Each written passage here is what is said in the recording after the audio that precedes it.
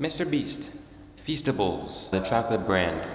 You know what I think about it at this point if you've seen my YouTube shorts, but I personally think it's fine. I mean, I've not tried all of the flavors yet, but I think at one point I'm going to be able to try all the flavors, but maybe in a different type of scenario. So in case if you haven't heard by now, last week MrBeast, for some reason on his second channel of all places, because apparently this is not a big enough announcement to my ass, he rebranded his chocolate bars. He rebranded the packaging, he rebranded the taste.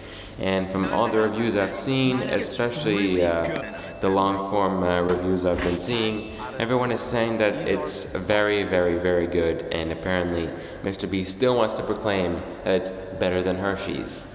Well, I think they're on par with each other, if that makes MrBeast feel better. So yeah, hey Jimmy, I think your chocolate is on par with Hershey's. But all I can say is I cannot wait for these new chocolate flavors to come around on my neck of the woods, because if there's one thing I love doing, it's trying new things, especially here on YouTube. And this content style that I've been doing for my YouTube shorts, which is trying all sorts of different stuff, like Prime and the Feastables, have been doing extremely good numbers.